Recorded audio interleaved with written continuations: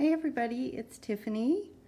I know it's been a long time since I've made a video, but I did close down my paper shop because I just couldn't keep up with it and still run my jewelry business. But I have been making corsages for a wedding, for my son's wedding, and I just wanted to share with you. I thought you might want to make one for, you know, homecoming, prom kind of thing. So yeah, let's just jump in and get started. What I'm using are pretty basic supplies. I have a wire cutter and some scissors and a glue gun. I got these flowers from Hobby Lobby. You'll want, what I've done is a little bit larger flower. It's not a really big flower. I would say 3 inches. Gosh, 2.5, 3 inches across. And then I've got a smaller flower. So you'd probably want a large and 2 small flowers. They had these at Hobby Lobby too. These I found in the aisle next to the wedding section. They're just little picks, I guess you'd say. It's not a big bush, and they don't go on sale, so that was a bummer. Because most things at Hobby Lobby go on sale about every 3 weeks, I want to say. And then, so yeah, you could totally use those 2 little ones and then a big one. What I've done is used a small flower and a large flower and a little, like a big berry. It's probably like a rose hip, I would say, is what it actually is. And fall colors, I found these at Michael's if you want those. I love how they look on these corsages. But so this is the corsage. I used the sparkly rhinestone bracelets from Hobby Lobby, and I want to say they're $5 each. I've got one here in a package. Let's see. Yeah, they're $5 each, but every few weeks they do go on sale, 50% off. And then they also have these ones. They have several different kinds. This is more of just a soft elastic, and I got a couple different ones because these ones are quite small. Most of the girls are very small. And then these are bigger. These have a little more room in them. So I did a couple different ones so people could choose from them. Anyway, you'll want some ribbon. I just have a lot of this ribbon because I love it. Any kind of ribbon will do. You'll need just some extra leaves from whatever greenery you have. And I did cut out some little felt ovals with a die cut, but you can just cut them out by hand. It's perfectly fine. Just an oval shape or even a rectangle with rounded corners is perfect. And it doesn't have to be perfect because it doesn't show a whole lot. So, to get started, this is pretty simple. I don't like these big metal things that come on the bracelets. I know you can wrap them around your flower to hold it in, but I just use hot glue. Gosh, look how easy that breaks. Anyway, all I do is like clip it off with my clippers. Let's see. And it cuts really easy. Just like that. Okay, and then you'll have these 2 little ribbons that they tie it on. And another reason I don't like it it's bulky, but it slides around, like that metal piece that slides around in between the ribbons. It's not secured very well, and I just leave the ribbons on it because I feel like that helps your hot glue adhere. I feel like the ones I've done have adhered pretty well to the rhinestones, but yeah, I have to make sure I'm still recording. Okay, good.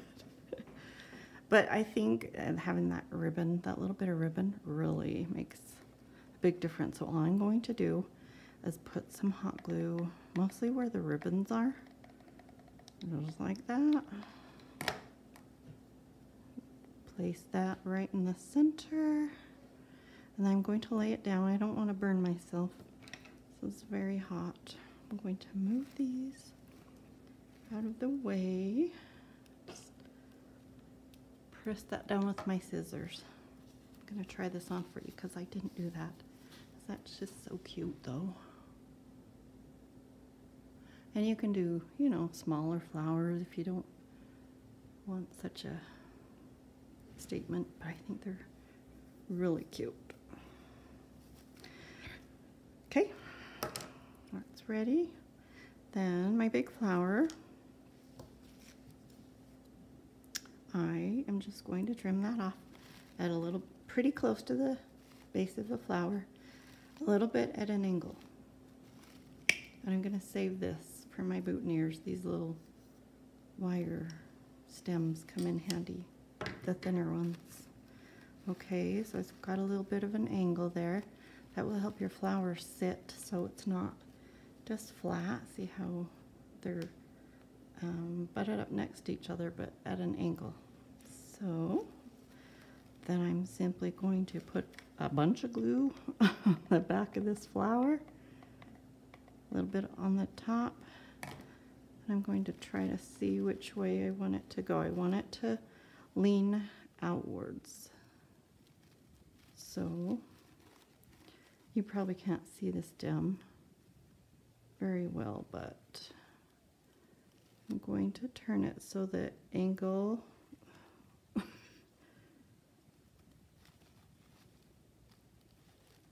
is that the right way? Let's see.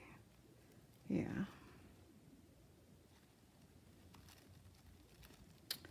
You can see, oh, this is tricky. Try not to burn my fingers. And just get as much to adhere like on one side as you can. You'll have some gappage in here. Okay, and you'll want that kind of up in the corner of your oval. Right, then, so you want it to kind of face out away from you. Then do the same thing with your little, I guess this is your medium-sized flower. Trim it at an angle. Put a bunch of glue on it. I'm gonna nestle it right in there, whoops, with your big flower, kind of on the lower right section of your oval. So we've got both flowers on the right side of the oval, top and bottom.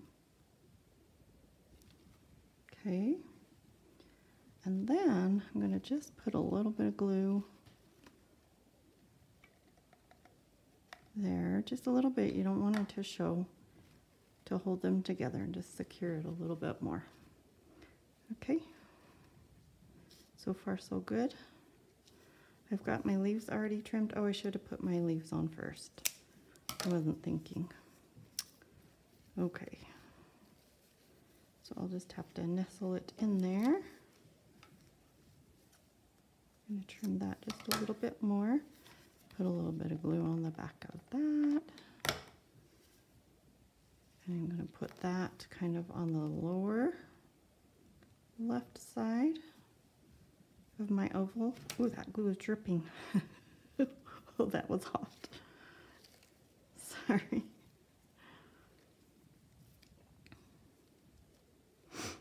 Okay.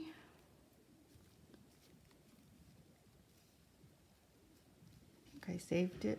It's poking out a little bit more than I would probably prefer it to be. That's okay. So start by putting your leaf down first. And then I've got this trimmed already off this little bush. I might trim it. I'm going to try it. I might want to trim it down more. Oh, I think that will be perfect, actually. Maybe I'll trim it just a bit. And just going to put some hot glue on that stem. Wrap it around a little bit, and then you don't get as many cobwebs.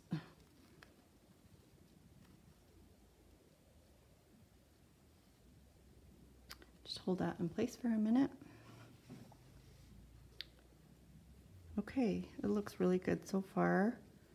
You'll notice that we've got some little bit of gaps. So I've got a little ribbon tied here already. All I do for these, I know there's a special way to wire it on, but all I do is simply tie a bow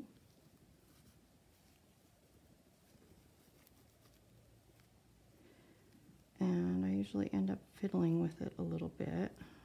I'm going to make that a little bit longer.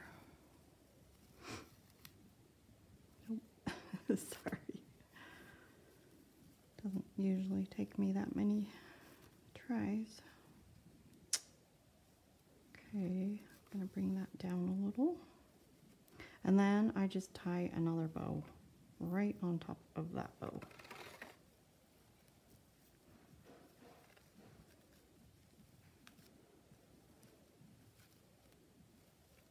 Okay, that's probably the hardest part, but it's not very hard. And then I'm going to trim it off with a little, I don't even know what to call that. Okay, and then I'm gonna do the hot glue trick again. Just put a whole bunch of hot glue on, like the center, the back of that. And I'm just going to nestle it in there, in between, kind of in between your rose hip and your big flower, just like that.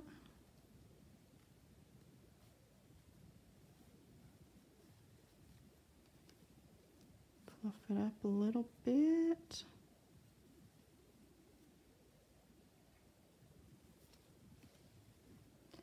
And there you go. There's your corsage.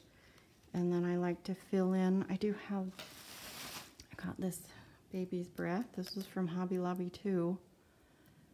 Try to get your florals on sale when they're 50% off. They are 50% off right now this week. I'm just going to cut that little piece about that long. I think I'll cut 2 of them.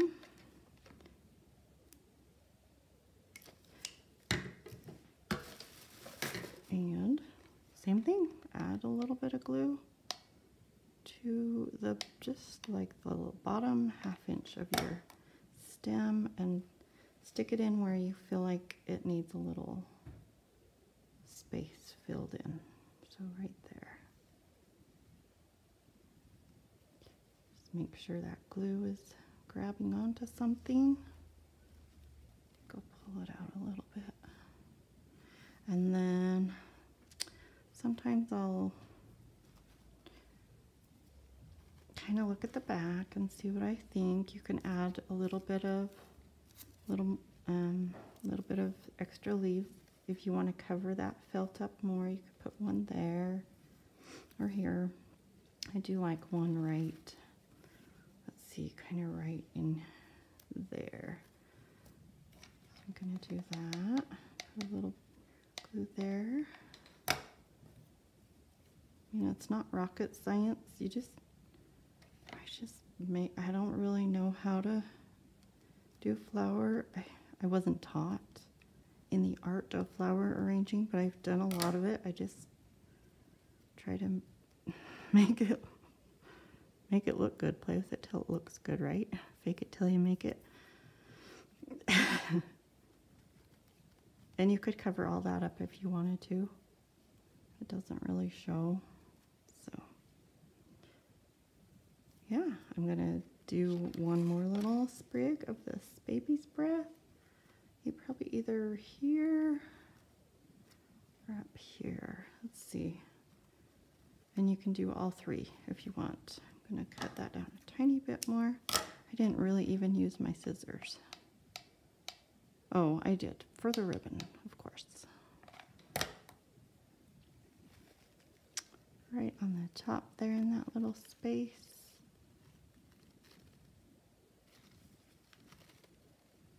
Isn't that just precious?